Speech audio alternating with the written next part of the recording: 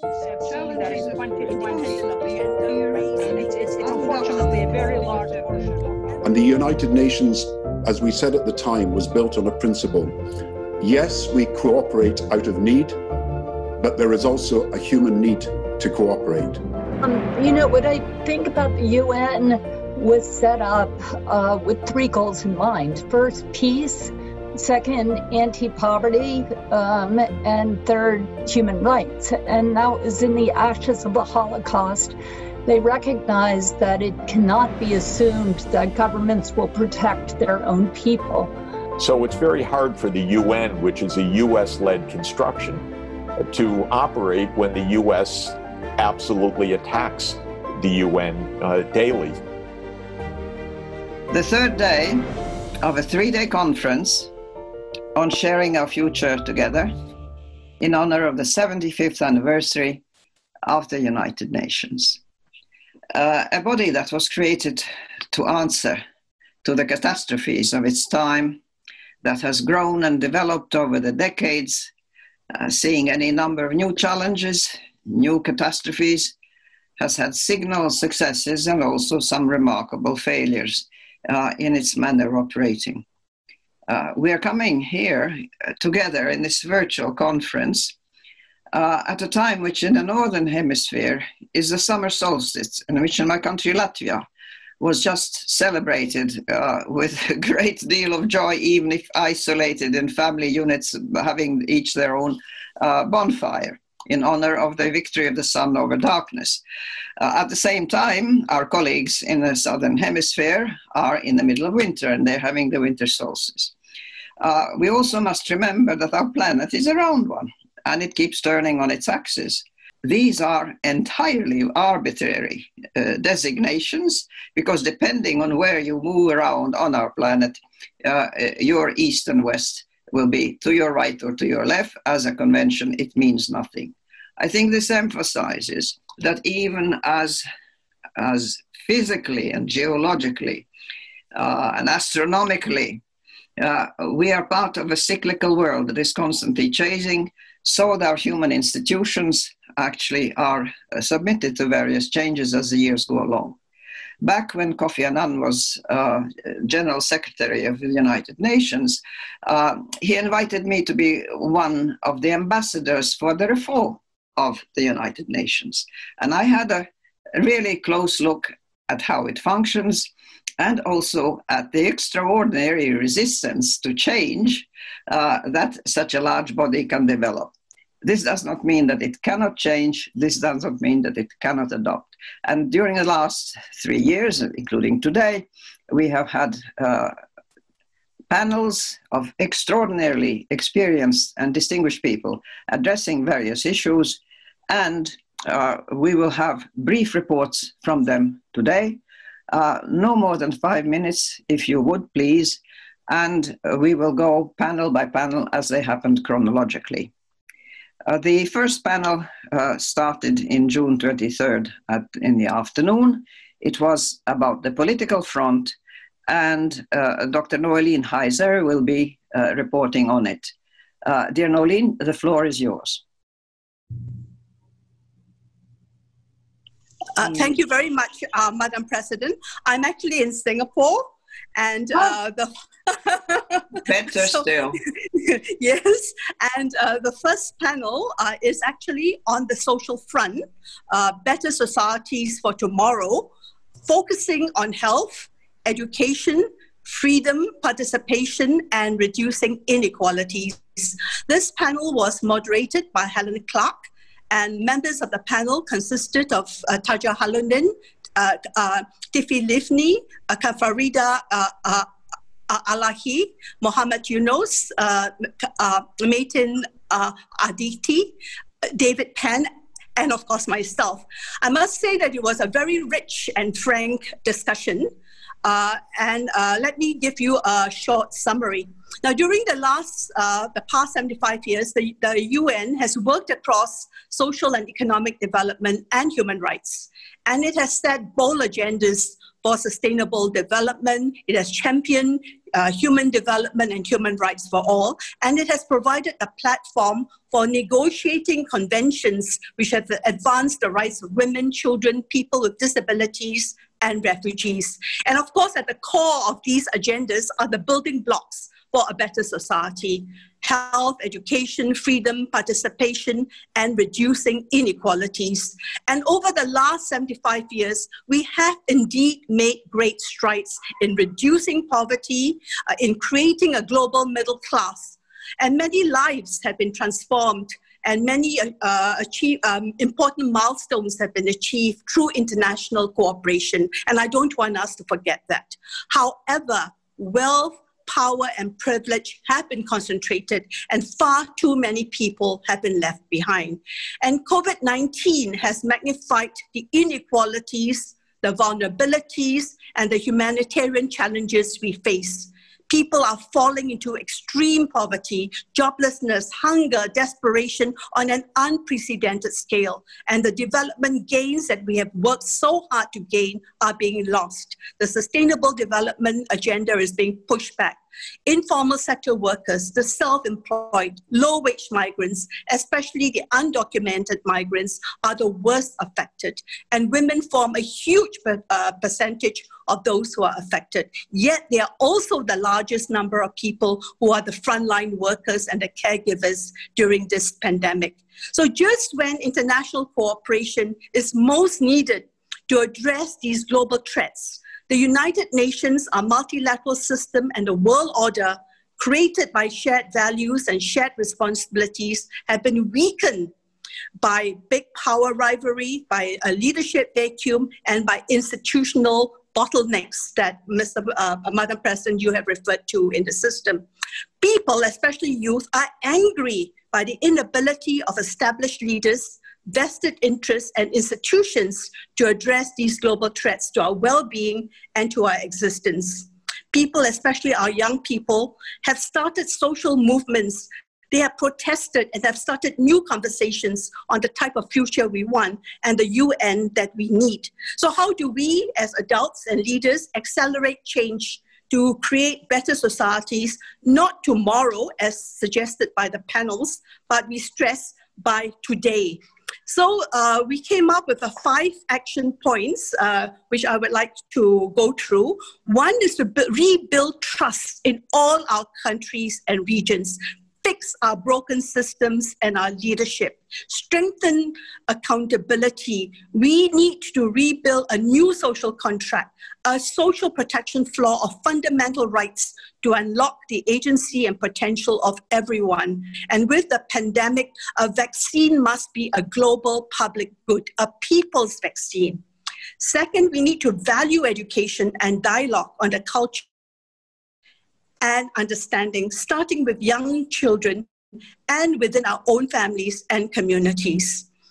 Third, we have to accelerate women's participation and leadership as keys to unlock the doors to a better, more inclusive and sustainable future. And fourth, we need to reclaim the convening power and authority of the United Nations so that it is not captured by big power rivalry and weakened by ethno-nationalism. We need to go beyond member states to include we, the peoples, building a more people-centered multilateralism for global problem solving. In fact, we were so frank that we even said, stop organizing endless meetings, creating words and agendas that are not implemented nor taken seriously by leaders. Be more daring. More important than ever, those who share the same values and support multilateralism must come together across borders, sectors, and generations to adopt a bold, renewed vision for collective global action to respond to the COVID-19 pandemic, to climate change, extreme poverty, and the concentration of wealth, armed conflicts and displacement, technological disruptions, and other global challenges of the 21st century. We need to invest in the power of partnership, harness new alliances of people and resources so that we can build and implement the ethics, the values, and agendas for a more inclusive and sustainable future to create a global community that cares. And in closing, I just want to thank you, Madam President, and the co-chairs, and Marianna for really bringing us together on this 75th anniversary of the United Nations to reflect on such important issues. So thank you, everyone.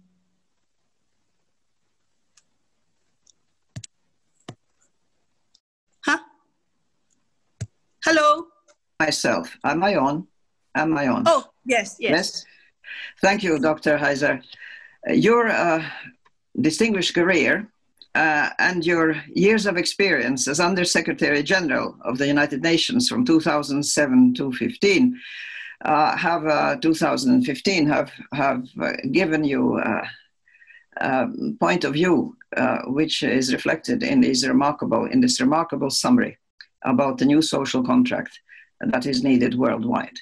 Hopefully, the United Nations will be the one to provide it, but one way or another, this is something that clearly inhabitants of various parts of our planet have been calling for in a variety of ways. Thank you so much for your participation. We appreciate it greatly. Our next speaker will be my colleague, Dr. Ismail Serageldin, a co-chair of the Nizami Ganjavi International Center, who also has extraordinary experience in his distinguished career. I note the years as Vice President of the World Bank between 1992 and 2000, in which he became familiar with all the in and outs of the financial world, which, as we all know, since 2008, is not exactly in tip-top order, and where a great deal could be improved in the future. Many of us know him also as the founding director and for a long time the builder-up, if you like, of the new Library of Alexandria, which not only lives up to the name of its illustrious historical predecessor, but I think by far has surpassed it. And he's been a wonderful colleague. And Dr. Ismail, your panel, the second panel on June 23rd, was talking about the political front beyond globalization. The floor is yours. Thank you, President Vaira, and thank you all colleagues for having participated in this. It's been a very rich panel. We took on really two sides together, the politics and the economics, to the extent that you really cannot dissociate them. And we observed several things. The first one is, yes, the original foundation of the United Nations 75 years ago was accompanied by a parallel structure known as the Bretton Woods structure, which involved the World Bank and what was to become the WTO, but initially was called the General Agreement on Tariffs and Trade, the GATT, to control world trade. And these institutions begat other institutions as well. But fundamentally, there was a substantial success in a number of things, including global trade. We went through the Kennedy round, the Uruguay round, and the incomplete Doha round. But effectively, there's been a huge increase in global trade, reduction of tariffs, opening up of economies. But that was accompanied by a huge expansion of inequality within countries and between countries. And this inequality has resulted in tensions in various parts of society, and a false, what we think is a false commitment to the idea that private sector will do everything, the idolization of the private sector, to the point where in some leading politicians in the United States in the 80s and 90s used to say government is the enemy. It's not the enemy. Government is needed, the regulations are needed, environmental regulations are needed, health regulations are needed, a lot of other regulations are needed. We need the balance between the two. Simultaneously, a very rapid development took place inside the Bretton Woods institutions, which were able to adjust to new realities. So Japan and Germany, that started in 1946 as borrowing countries, very poor countries, they grew and took their position. UK, which was number 2, went down to number 5. The ability to reflect on the enormous rise of China has been handled. But when you come to the UN, and the political structure that was frozen in place in the Security Council, whereby the 5 victors of the Second World War have permanent seats and have the right of veto, it has been totally impossible to bring any significant change on the political front. So these tensions resulted, in part, people said, well, that's because of the Cold War and not the Cold War. But even after 89 to 91, the transition and the collapse of the Soviet Union, the ability to change the political structure of the UN to reflect the realities that, for example, a country like India, which now approaches the population of China, cannot be treated with a single vote the same way that a country like Liberia, that has only 5 million inhabitants, so almost 1,300 million inhabitants, cannot have really the same weight as 5 billion inhabitants. The formula works well in one level, but then we need to find a different way in which we can have decision-making that is then implemented. Why do I say this? Because at least if you look back at the Bretton Woods system, it's been accused of many things, and many of them are correct, but at least it has 3 things that the UN system needs to acquire in terms of being able to handle. One is the ability to change, to reflect changing conditions. So as the various countries changed their power, and we are talking about economic power, we were able in the Bretton Woods system to do that. The second thing is that we actually have had in the boards of the IMF, the World Bank, and others, the countries that were fighting a hot war with each other sit and vote development money to each other. Now this is, if you reflect on that for a moment, that is an enormous success for part of our international multilateral system. And I'm talking about Arabs and Israelis, I'm talking about Indians and Pakistanis, I'm talking about British and Argentinians over the Falklands. During all these times when there was hot wars going on outside, the representatives could come together in the Bretton Woods institutions and vote development project money to each other for education, for roads, for agriculture, for health, etc. And last, and that is very important, especially given Nolin's observation, is that when a decision is made, it's immediately implemented. Money flows. Vote is today, tomorrow the money goes to the country in question. So that ability, we don't want to throw the baby out with the bathwater. We need to recognize that the UN system at 75 requires amendments and changes, and so does the Bretton Woods, which is the economic part of it. So the political and the economic part both need to be changed, but we don't want to throw out the baby with the bathwater. We want to take the most effective parts of every experience and bring them together. And one of the most important parts that was done, really, we have to go back, was not only the specialized agencies of the UN, but the enormous effort that was made to bring people together through a remarkable series of summits. There were summits before, like the 1972 Environmental Development Summit, but it was really from Rio, the Earth Summit, 1992, that we start seeing this. And then there is the Social Development Summit in Copenhagen. Then there is the Beijing Platform for Empowerment of Women. There is the Population Summit in Cairo. and the Food Summit in Rome, and so on. And what was remarkable about these is that these was for the first time, the UN embraced, yes, the nation states, which are the building blocks of the international system, but also the civil society and the NGOs. And that ability to bring both sides together was, I think, a remarkable innovation in the 1990s, and it laid the groundwork to allow the Millennium Development Goals in 2000 to be unanimously adopted, and then Sustainable Development Goals, much broader, much more thoughtful, to be adopted at that time. Regretfully, we have had, yes, you pointed out, Madam President, to the 2008 meltdown that happened because of lack of regulation and a lot of other things, which we technical issues there. But we have had also a significant expansion of inequality in practically every country, within every country.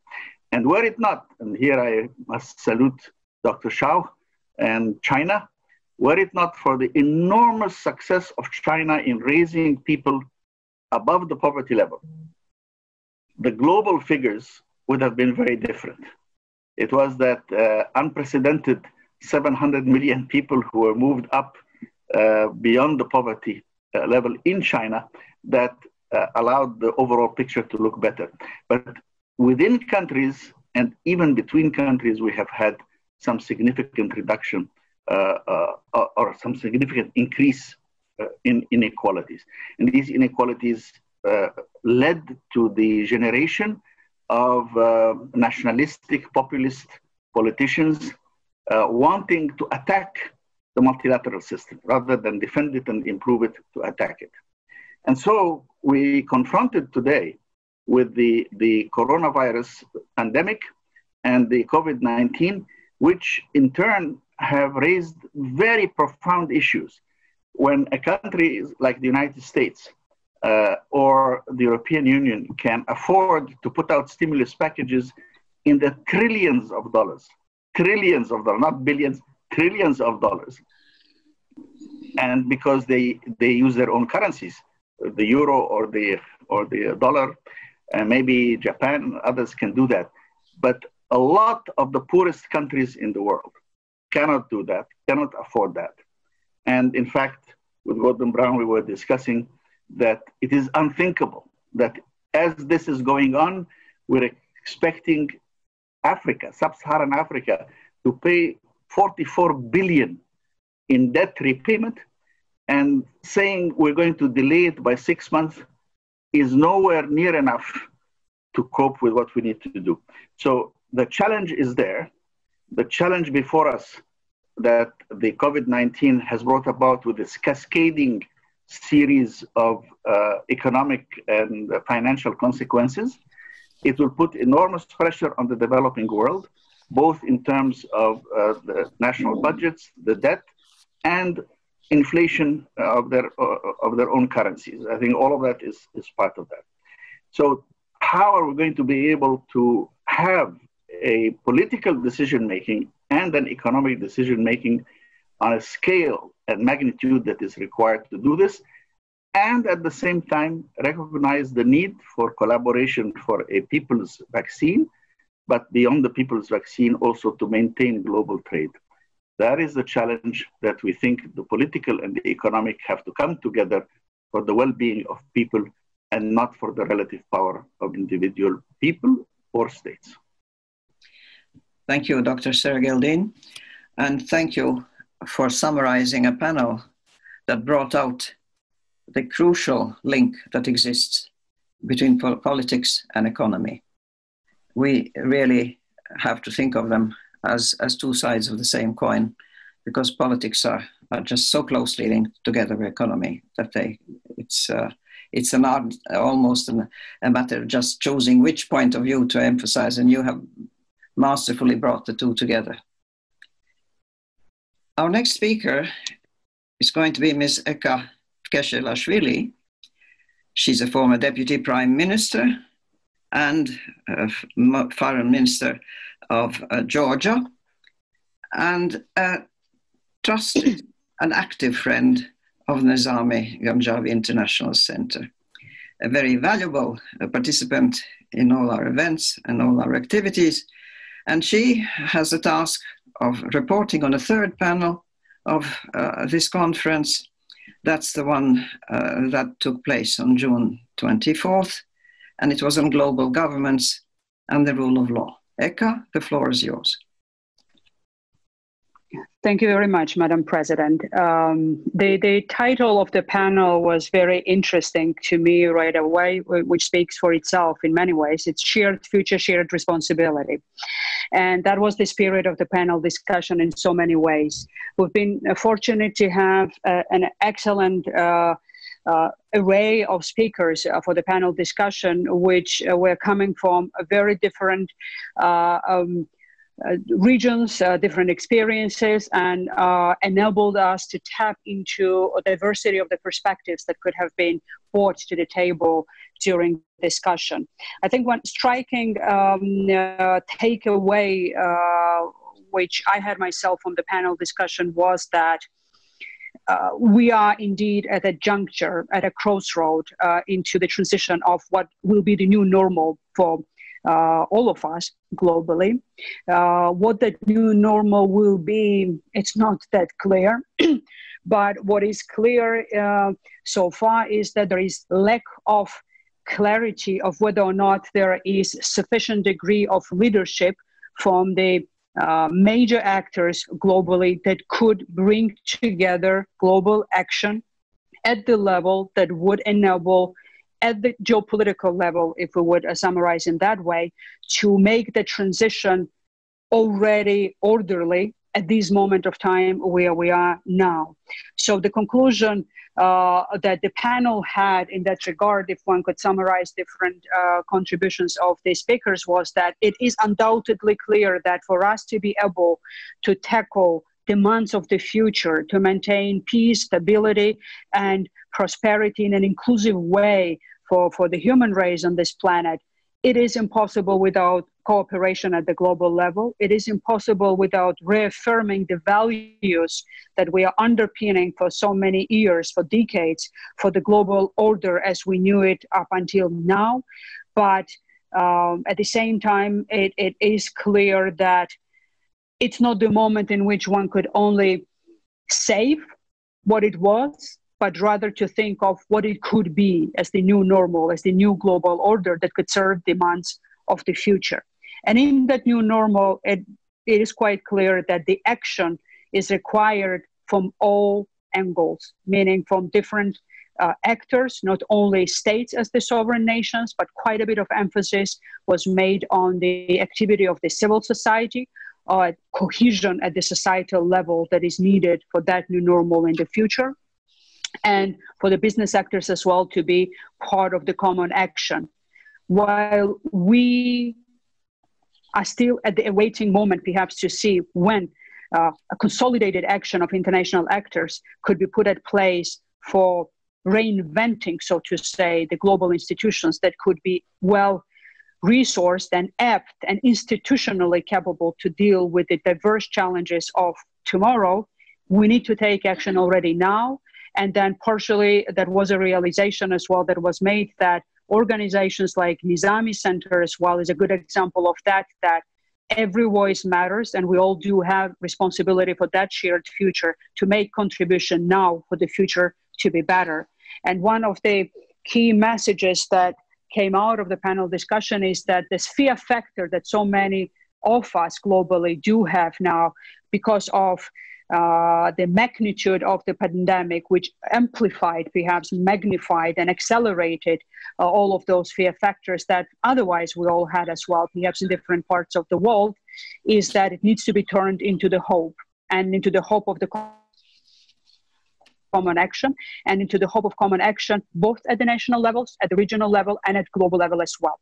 One important issue that was clear from the panel discussion was that it would be unrealistic to expect effective global action without seeing through how reforms and transitions at the national level need to take place in such a ways that social contract, so to say, is revalidated in our societies. We see now what is happening in many European countries. A striking example is obviously more now these days the United States, which clearly put on surface already the problems related with inclusiveness at the level of political inclusiveness, at the level of economic inclusiveness, inequalities, and whether or not the validity and legitimacy of the social contract serves or not at this moment as the basis, as a social contract between the citizens and then the state.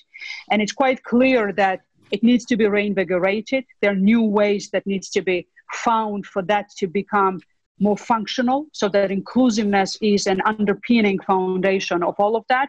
And for that to work, collective action is needed, again, for many actors, so that ultimately citizens do feel that economy works for them, state works for them, and society has a sense of cohesion rather than polarized divisiveness that is becoming so clear now, not only in the United States, but a bit of a trend in many other developed countries, not only in the countries in the development phases in that regard.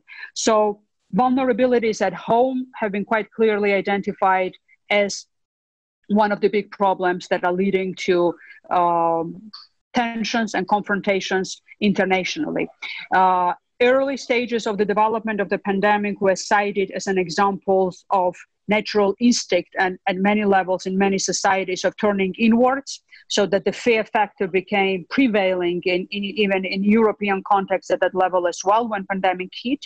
And the natural instinct of closing borders became prevalent at the time rather than search for collective action for finding solutions. Situation is changing now, but one of the conclusions that have been reached by the panel discussion was that the biggest test perhaps now in the short-term perspective, and hopefully it will be in the short-term perspective, will be how much vaccine and then development of the treatments for the pandemic will be seen as part of a global commodity, rather than something that will be part of competitiveness among the nations who will have a privileged early access in which nations, in which continents, to the treatment as the better treatments and then to the vaccines as well. And that will be a very vivid example of whether or not as the human race we are able to come together in the face of that challenge, rather than we are fragmented in the way that divisiveness is becoming more vivid reality rather than common action. Quite clearly, criticism was raised with the way how we are able to cope with violence, conflict, and wars at the time of pandemic, even more so.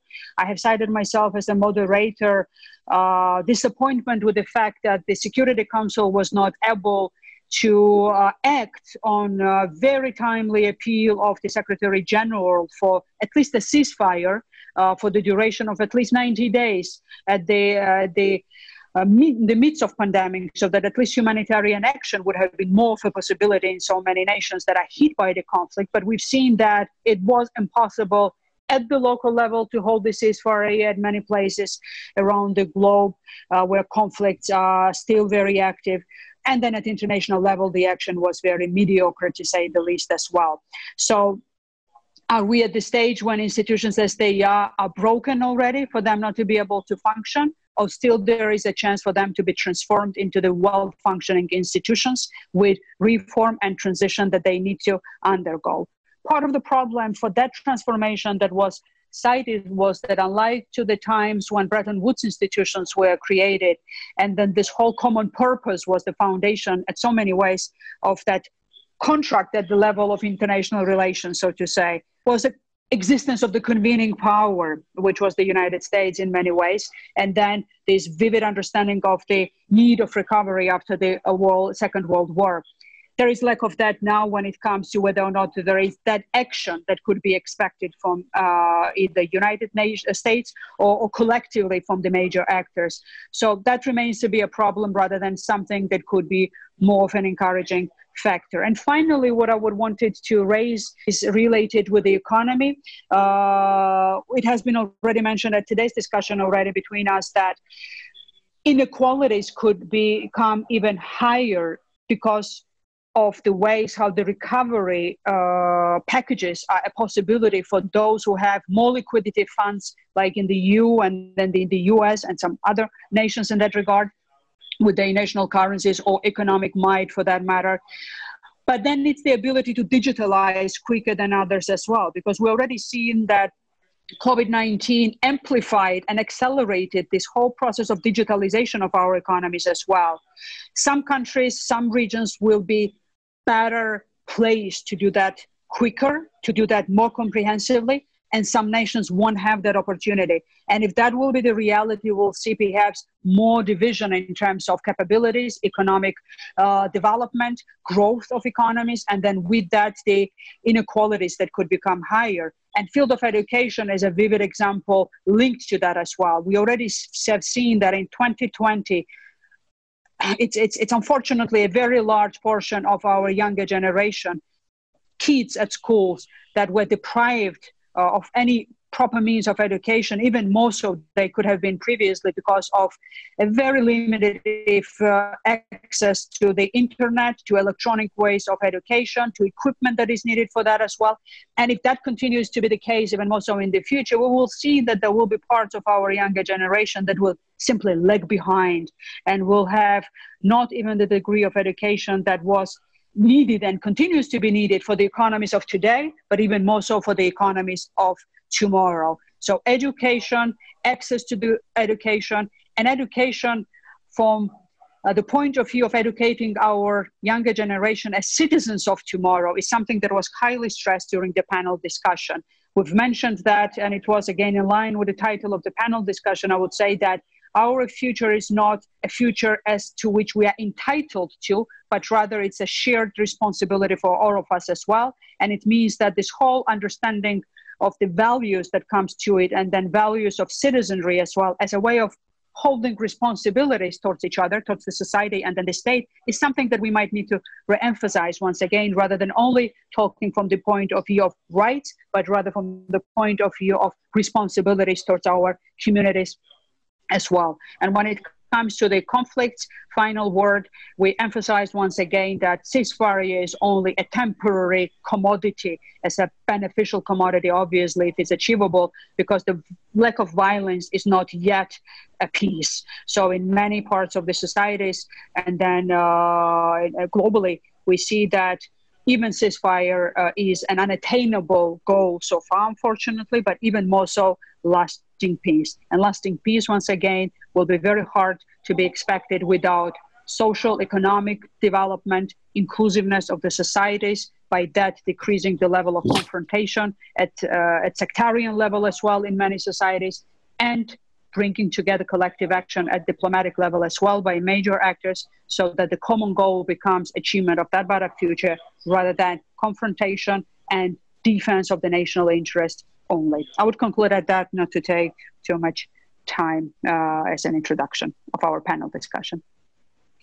Thank you. Thank you very much, Eka, for this clear summary of a very complex discussion on a complex topic.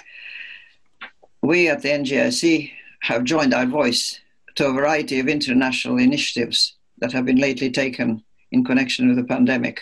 And one of them has been the need for the accessibility to a universal vaccine. That has been one of the questions. I myself, in a purely personal capacity, am currently sitting on a high-level group of UNESCO on the futures of education. And we know that 1.8 billion children are currently without access to education because of these special circumstances. Not that they're not having difficulties even outside of the pandemic is making it worse. Thank you very much for this excellent summary. And we move on to a report on our fourth panel. His Excellency Zlatko Lagumdžija is a former Prime Minister of Bosnia and Herzegovina. He is a pillar of the NGIC, a very active and very valued participant in all our events and in all our discussions. And the topic of this fourth panel was about the economic front, the moving towards sustainability. And I now give the floor to my colleague Zlatko to report on his fourth panel. Thank you, Madam Chair. Thank you for everyone that is here appearing on the screen. We are so far away from each other because we're keeping distance, physical distance, but I have a feeling that we haven't been so close for so long time. So I really do feel that these 3-4 days we created a lot of positive energy and a lot of connectivities among us. This leads me to one of the conclusions for our panel. The two key words of economy of the future and the jobs of the future are encapsulated in the word digitalization, one thing, and we are going digital. And second word is being human, being socially together, sharing our experiences, sharing our lives, and basically speaking, the golden word share, just like the title of our overall conference is. But we added today that we think that what we need is more shared issues, more shared leadership, more shared vision, more shared societies in which people feel like they're at home with all their differences. And of course, with shared economy and shared development, understanding that environment is our shared environment. So those are some of the conclusions that we had in our panel. We had extraordinary 8 speakers, and I'm very happy that I heard from the previous panels that regardless of the fact that we didn't have the word education in the title of our topics, education came out just like a big word that is hitting all of us, that wherever we go, the education is going to be more and more crucially important. That's one of the conclusions of our panel, but we're talking about economy as well. I'll come back to that. But before that, I want to thank very much, Madam Chair, my dear President Vaira, and of course, my dear friend Ismail, co-chair of the NGIC. You did a great job, and I think that you really are moving us all together and making us to be more young in our spirits, in our moods, in our thinking, in our energy. And I really want to thank you for what you were doing all these days. Marianna, of course, the same goes to you. I mean, I'm so glad that your foundation is working with us so close, and this is not something that is happening out of blue. It is happening just once. We happen to be more and more like a family in different ways. Of course, Dr. Chow, your presence shows that our circle, our global circle, is giving results. And you brought in some kind of new flavor in our overall activities, and I want to thank you for that as well. Of course, Nolene, I mean, I think that the great thank goes to our moderators of our panel, to you, of course, to Helen that is not with us, to Eka, and of course to my dear friend Ismail. You have second thank already as a chair and as a moderator of the panel. And last but not the least, I think that is important to underline. This is one of the conclusions of our panel, what I'm saying now, that Roshan did a great job. And our secretariat really did a great job. And it's amazing how these young people, Roshan is much older than he looks, compared to some of us who are trying to pretend that we look younger. But Roshan is much younger than he looks. And he's really, I mean, someone who is heading our secretariat. And I think on the end of these 4 days, we should really pay a big tribute to our secretariat and people who are leading, who are making us being more functional in every aspect. Having said so, I think that the word leadership is something which is a common denominator of all panelists. That today what we're missing is lack of global leadership. But there is also a suggestion we should go another way around. If global leadership is something that we expect from the top goes down, we need the leadership that will grow. They will go from the grassroots, to go from below. And one of the conclusions was that what we should think about, that there is more need than ever before to have some kind of leadership that is based on an alliance of likely-minded people, organizations, individuals, and NGIC and all of us that are working and putting together a lot of people. We look like some kind of alliance of like-minded, because every voice counts, and more time that is in front of us, bigger challenges that are in front of us, it looks to us that we need more a leadership of a lot of people who are putting together some kind of, a lot of elements together and creating one big gravity. Next 5 or 10 months, according to what we thought, is going to determine strongly, not next year, but next 5 or 10 years at least. We can emerge from this crisis a better world. We all agree that this is a crisis that has never been before in our lifetime. When it comes to economy, this is the biggest, when you think about GDP per capita output, I mean, this is the biggest crisis since 1870. In the last 150 years, there is no bigger crisis in economic sense than this one. And when you look at that from that perspective, when you take a look how this crisis was connected with epidemics, and this is not only economic crisis, but epidemics. It is generating more poverty than ever. We heard the fact that International Labour Organization announced a month ago that if this continues on, out of 3.1 trillion jobs, more than half is jeopardized to be lost.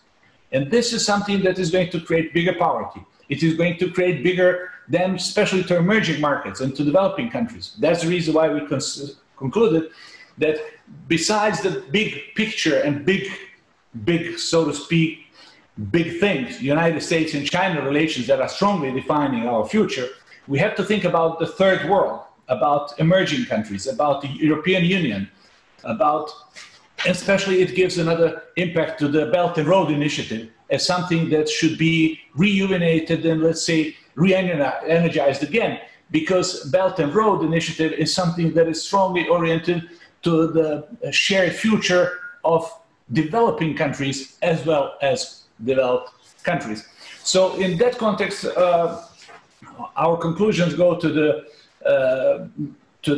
very precise point that we are now confronted with global challenges and global problems. And global challenges and global problems when it comes to economic problems, educational problems, environmental problems, or epidemic problems, those are all global challenges and global problems. Those problems cannot be tackled, and especially sorted out, without global approach. And today, a lot of fight and a lot of countries are trying to solve those problems as local problems. We have to avoid that, and that's why alliance of, as we call it, like-minded people, individuals, and so on, is very important. That's what NGIC is about. Last point, we are in search for new normal.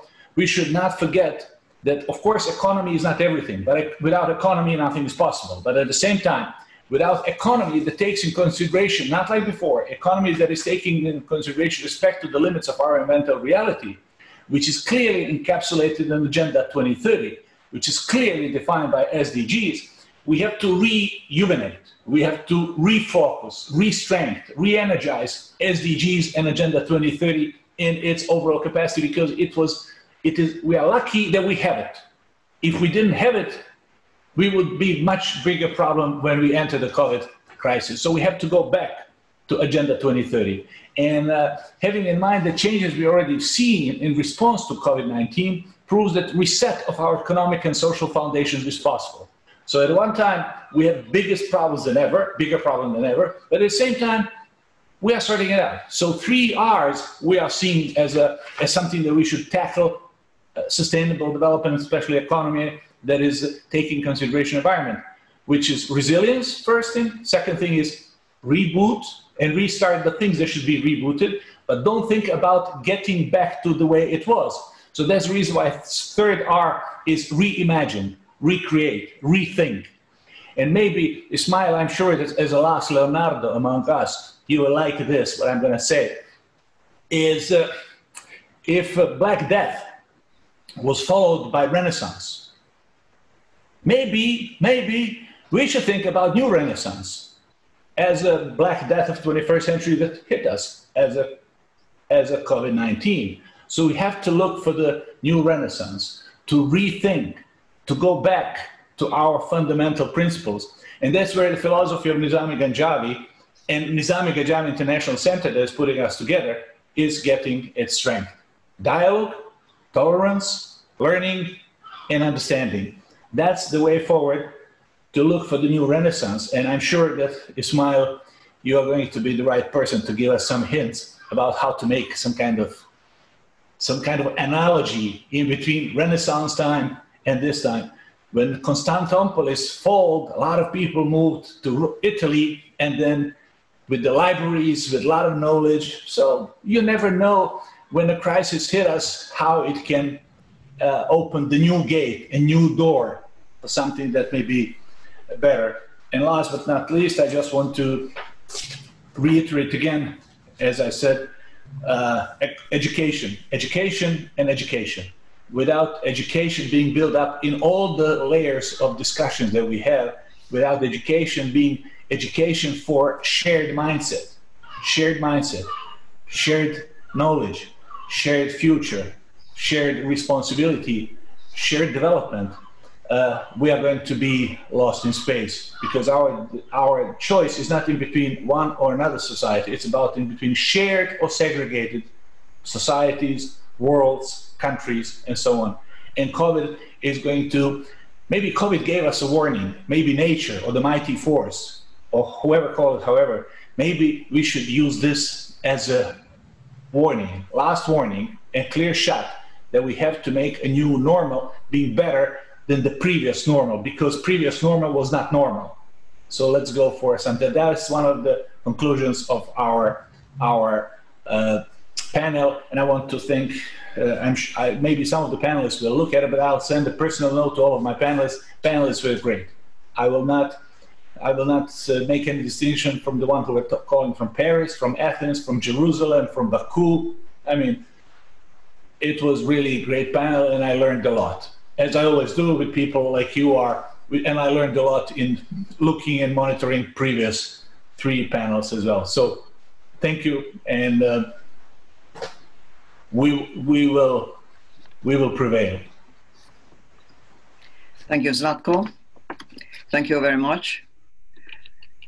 Ladies and gentlemen, dear colleagues, we are greatly privileged to have somebody with us who can speak for a founding member and the guiding force and the home country of the United Nations building, somebody to speak for the United States at a time when a former ambassador to the United States, whose latest book, Our Ambassador to the UN, has sent over to me electronically, and which I've been reading with great dismay, because Ambassador Bolton seems to have contempt for the United Nations, contempt for the European Union, contempt for his neighbor Canada, fear of China and its power,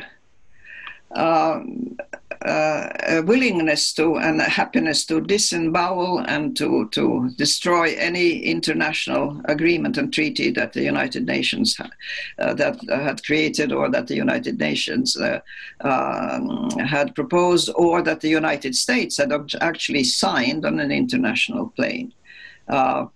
This is one view of a high official. And I understand that the United States at the moment has, as an election is coming up, has of course various views being expressed in the population. We are greatly privileged to have with us, and grateful to Dr. Susan Elliott, Ambassador and President of the National Committee on American Foreign Policy from New York in the United States. And she has a subject of her own, which is to talk about perspectives on how international organizations should respond or could respond to new challenges. Ambassador Elliott, the floor is yours. Well, thank you, Madam President. It's an honor for me to be here with all of you to hear the readouts of the panel discussions. And I especially like what Zlatko said, because I certainly agree that we need to take this time as an opportunity to look at how we've done things, but to have a renaissance or a new normal in how we as countries interact. And while, Madam President, you've brought up the new book that has been written by our former ambassador to the UN. What I'd like to do is focus on positive, because I think, especially in the US now, as many of you know, because you're not here, but you see what you hear in the press. And what I'd like you to hear is what the National Committee on American Policy has been trying to do in a time when I think many governments, as we pointed out, have not, and even international organizations, as we talk about the UN, have not been able to come to agreements on how to handle the pandemic, how we will move forward. And so what we've done in our, I'll call it our small way, is continued what we've done for many years. And Madam President, you know, of knowing our former, my predecessor, Dr. George Schwab, that we do track 2 discussions among people in conflict and try to come to conclusions and try to find ways to move forward. And this has been especially important during the pandemic. We had to think about how are we going to continue, because we can't bring our colleagues, especially from Asia and from other countries, together in New York. So we have moved, just as we're having this dialogue today, we've moved all of our dialogues to the virtual space. And I think initially we were concerned that our colleagues who traditionally would come to New York and talk in a private setting would be less likely to speak on Zoom, just as we're doing right now. But we have, since March, successfully conducted over 15 private discussions, and they are on U.S.-China strategic dialogue. We have many colleagues and friends in China. We also have a dialogue, a cross-strait dialogue, where we bring scholars and experts from China and from Taiwan together to discuss the issues among not just those 2 countries, but the U.S. as well. We have been discussing North Korea, and we bring together 5 countries, again, scholars from China, from Russia, from the United States, from South Korea and Japan, to again discuss issues. I think these have been very important, especially, I will say, at a time when there are tensions, especially between the United States and China, that we have been able to successfully talk to each other about points of view.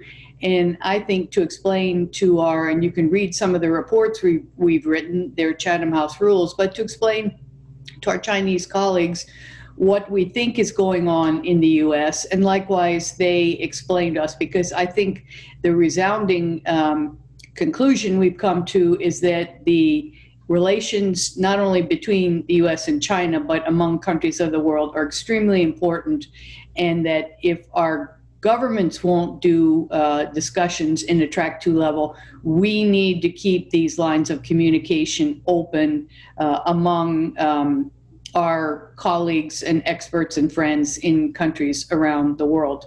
We have an upcoming dialogue where we will discuss US-Russia issues. We have had dialogues where we are discussing things in the Middle East.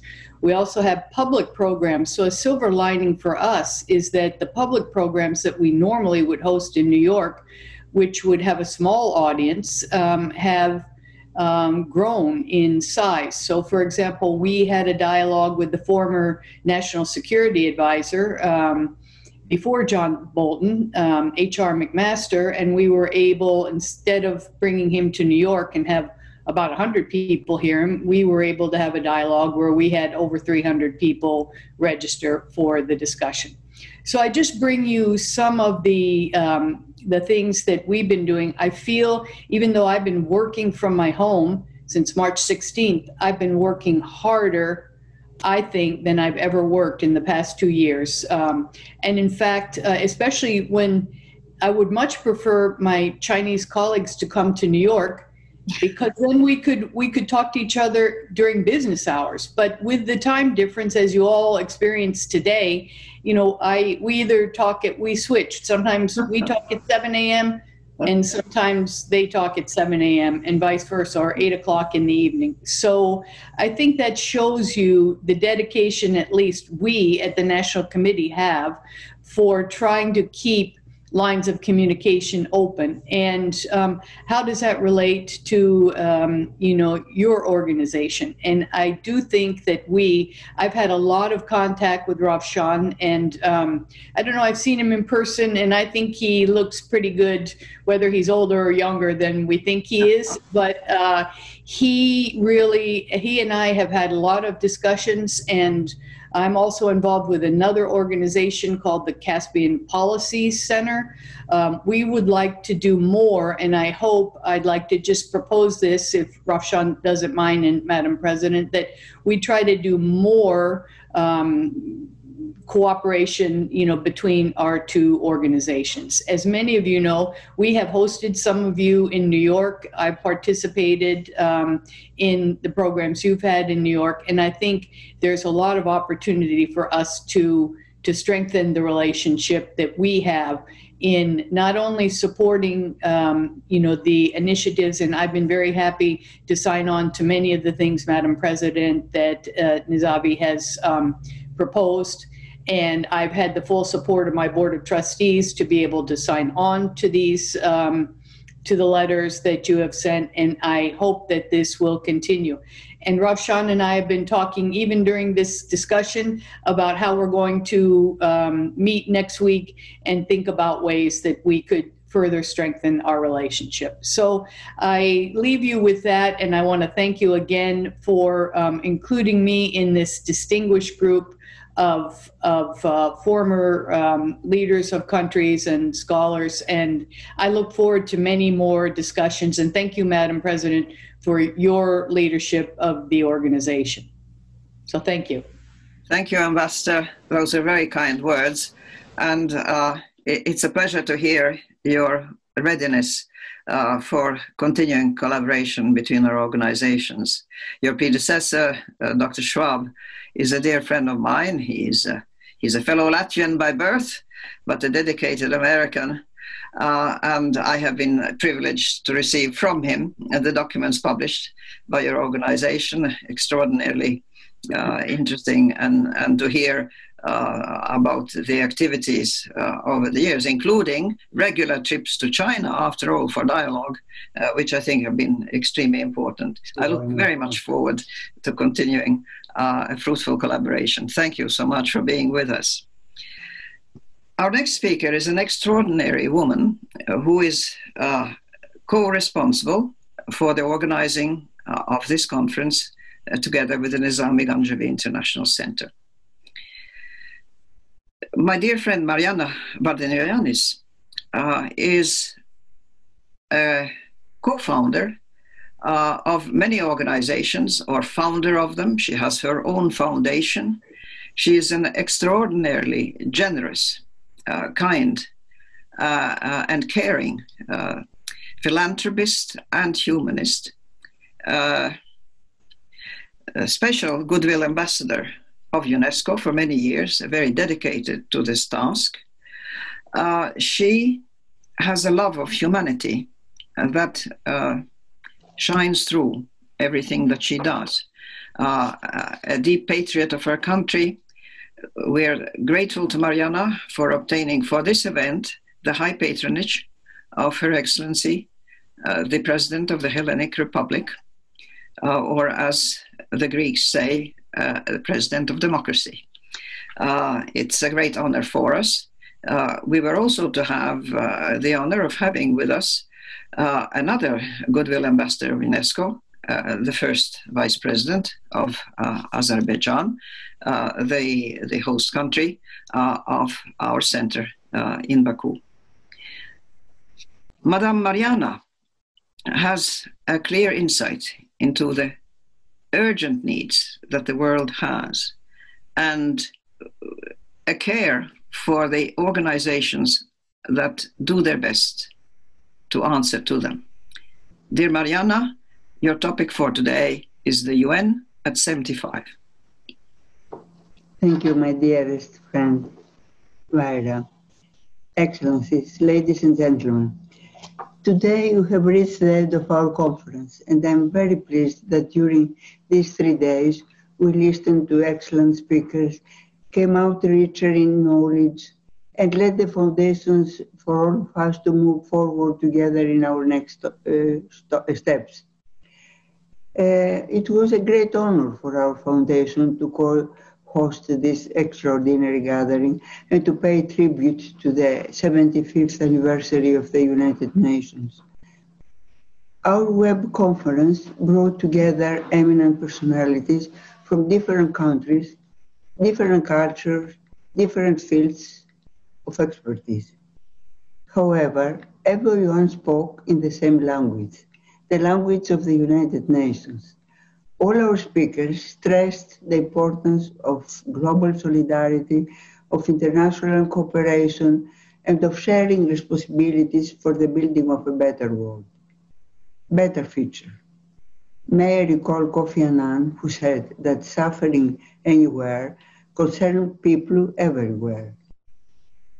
The pandemic of COVID-19 proved these words and made the causes of the United Nations more important than ever, because no country can confront some global issue alone, and no coordinated action can be achieved without peace and understanding.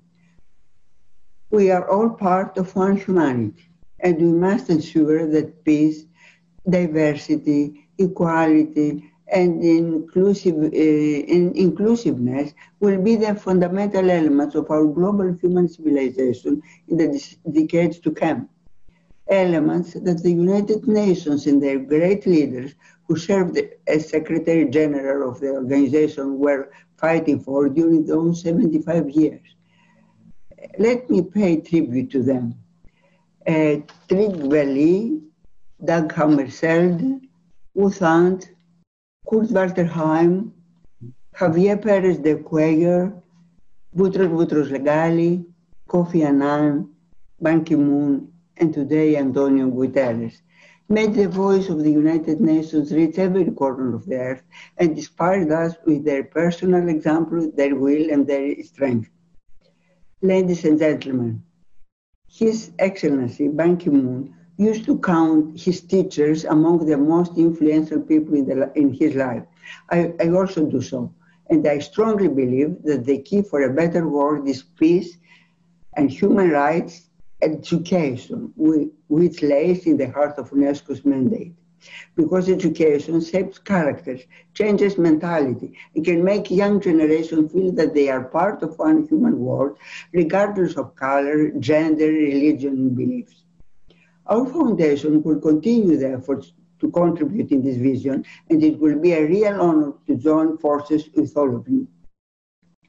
Once again, I would like to thank warmly Her Excellency, the President of the Hellenic Republic, Mrs. Katerina Sakellarapoulou, for the honor of having the conference under her patronage. I would also like to thank Her Excellency, Mrs. Mehriban Aliyeva, First Vice President of Azerbaijan. It was an honor for me to deliver her message at the opening upon her request. And also Ms. Andrea Anastasiadis, First Lady of Cyprus, for her message, her valuable support and contribution. My warmest thanks to the Nizami Ganjavi International Center, the co-chairs, Dr. and dearest friend, Dr. Vaira Vaik-Freiberga, and my dear friend, Dr. Ismail Zeldin, for this important initiative that we co-organized. They are the driving forces of the NGIC and inspire us with their determinations and wisdom. I would like to thank all our speakers for the inspiring views and remarks, and especially for their commitment to the visions we share to safeguard the past and shape a better future for all. And last but not least, I would like to thank the Secretary General of NGIC, Mr. Rosvan Murado, for his great help, as well as all the staff of NGIC and of our foundation, the invisible heroes of these efforts. As a recognition of their valuable contribution, our foundation would like to present a certificate of appreciation for the staff of NGIC for our excellent cooperation. Thank you, my dearest friend. Well done.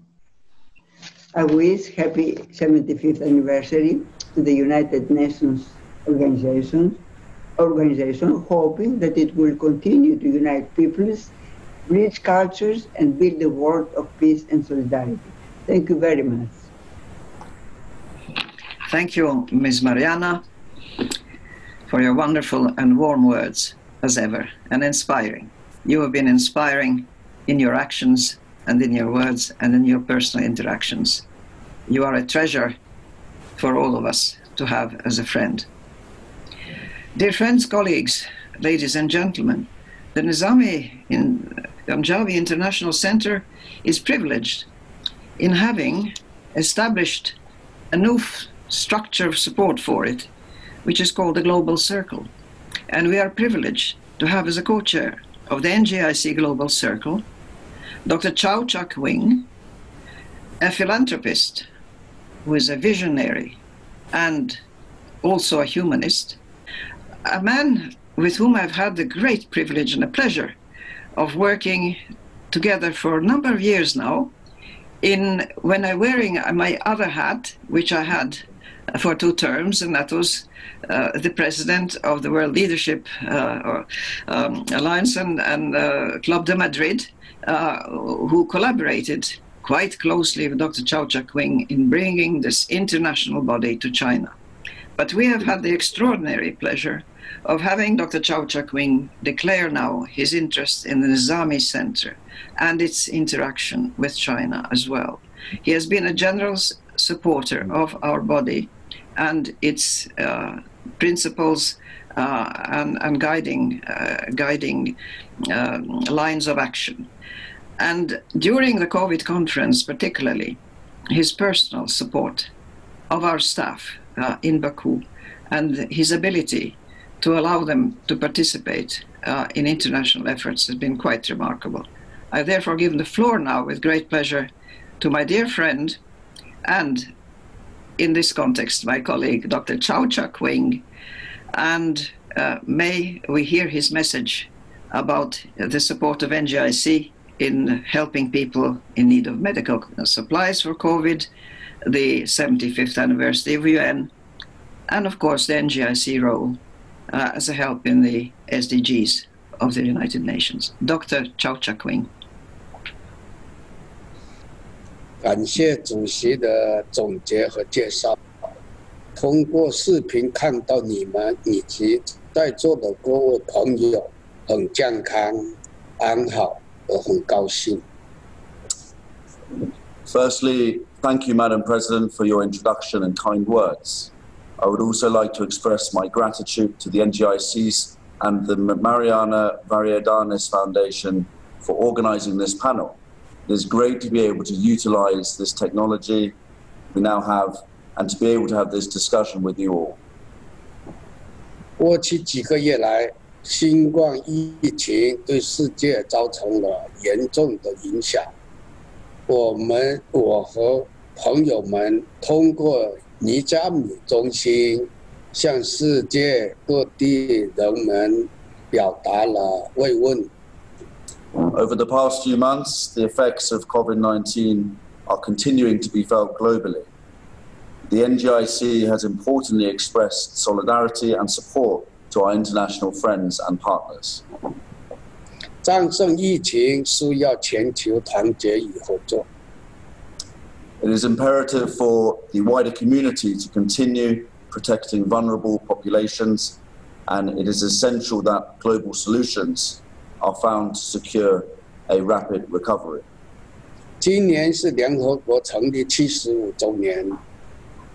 联合国的宗旨是维护世界和平与安全，发展国际友好关系，促进国际合作和多边主义。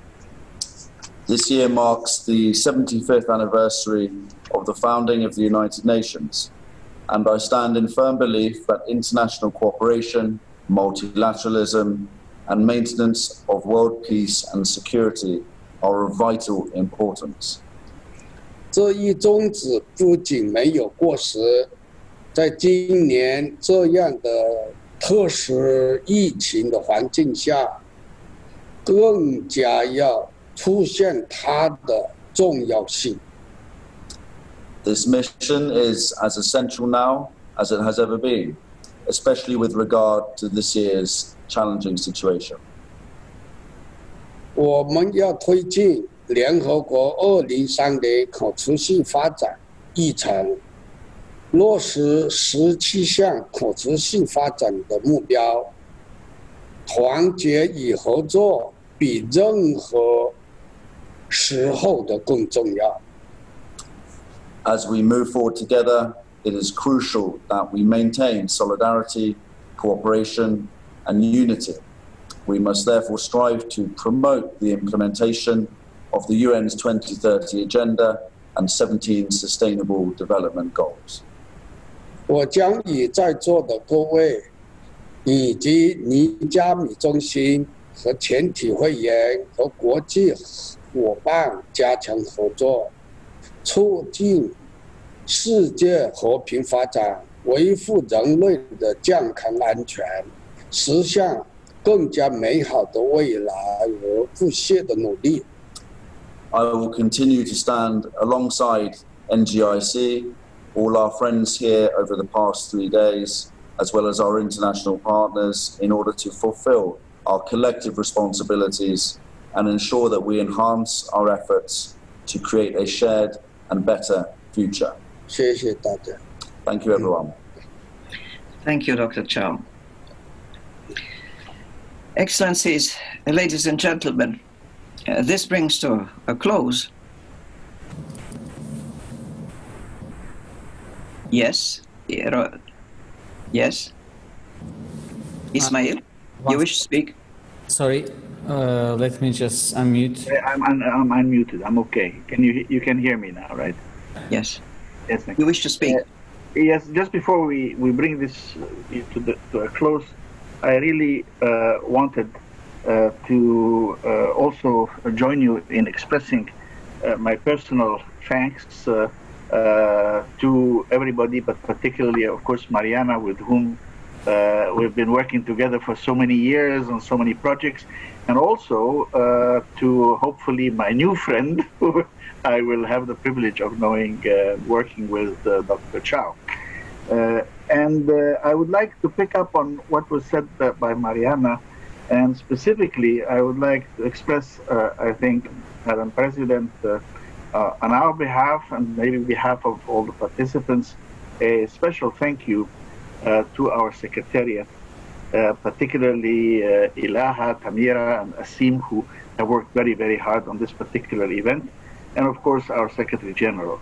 And perhaps we will issue a commemorative certificate as well as the one that Marianna was mentioning. And I just wanted to make sure that we got this into the record. And I thank you for giving me this chance. Thank you, Madam. Thank you, Ismail. You have, as usual, taken the words out of my mouth. And we do, in fact, think remarkably alike. This is why we have been working together so successfully for these last years. So, ladies and gentlemen, we have come to the end of an extraordinary gathering of minds, talking about shared future and our shared responsibilities within it. All this in honor of the 75th anniversary of the creation of this marvelous dream, which is the United Nations, which I hope someday will be fully realized, not just symbolically, but in a literal sense, that nations of the world will be able to be united in their goals and in their methods for achieving them. Meanwhile, it is important to state, to reiterate, and to debate about what these goals are and how they are to be put in practice, how they are to be realized. And NGIC has been one of these agents of change, one of these agents of convincing, persuading both officials, various capacities, and the general public about the wisdom of thinking of win-win situations, as we see in the programs, the Belt and Road program that the Chinese president has put in place, a world where we do not think in zero-sum game kinds of concepts, but where win-win situations are the goal that we try to reach. Where not everybody will always have exactly the same opinion and exactly the same things, but the idea of living together, working together, and shaping and protecting our world together remains primordial. We are grateful, and I reiterate again, to Marianna for her invaluable support. The Marianna V. Vardinoyannis Foundation has made this event possible together with the NGIC. She is truly a generous and beloved friend of ours and of all the ideas that she has expressed. We are grateful to Her Excellency, the President of the Hellenic Republic. We're grateful to Her Excellency, the First Vice President of the Republic of Azerbaijan, for the participation and the patronage of this event, and to all the distinguished speakers of various and varied experience in various walks of life over the years, of great accomplishments that if we could put them all together, I think they would make mountains move if we put all our strengths together, and we try to do that with our comings together. We have the privilege of having, since the foundation of the NGIC, a young man of indeterminate age by the name of Roshan Muradov, who since the beginning has been extraordinary in his commitment to the idea of bringing alive the heritage of Nizami and the ideas that he stood for. When we started out, he was there practically alone, single-handed, well, co-chairs sort of backing him up, and a board of trustees, of course, an international board, by the way, of very distinguished personalities, to all of whom Ismail and I are immensely grateful for their past and current contributions to the running of this organization. But at this moment, I would like to say what my friend Ismail has already said, is that Roshan has a special status in all the activities that we organize. He really goes well beyond the call of duty. All of you have been personally contacted by him in order to convince you to participate in this. And for this, Roshan, we are immensely grateful to you. But also please convey our thanks to your wonderful young colleagues. These are young people who have been in many ways trained under your leadership. They have grown and developed in interaction with the personalities that NGIC has been able to gather together, both in the Baku forums and in various other parts of the world in our international activities. So, ladies and gentlemen, these are hard times in some sense, but in another sense, they're no harder than what people over the centuries have had to endure, and in many parts of the world they still have to endure unendurable situations. So thank you for participating in the idea of international collaboration, in the idea of international law and order, in the idea of international rules and regulations that would guide the behaviors of sovereign nations, where sovereign nations need not give up their sovereignty, but where in the spirit of solidarity they share part of their sovereignty to build a sovereignty for the entire world. Thank you very much for participating, and we look forward to meeting again on another topic of the day. Goodbye to you all, and thank you. Thank you, Madam President. Thank you to everybody. Have Thank you. a nice day, and stay safe and healthy, all of you. Thank you very much.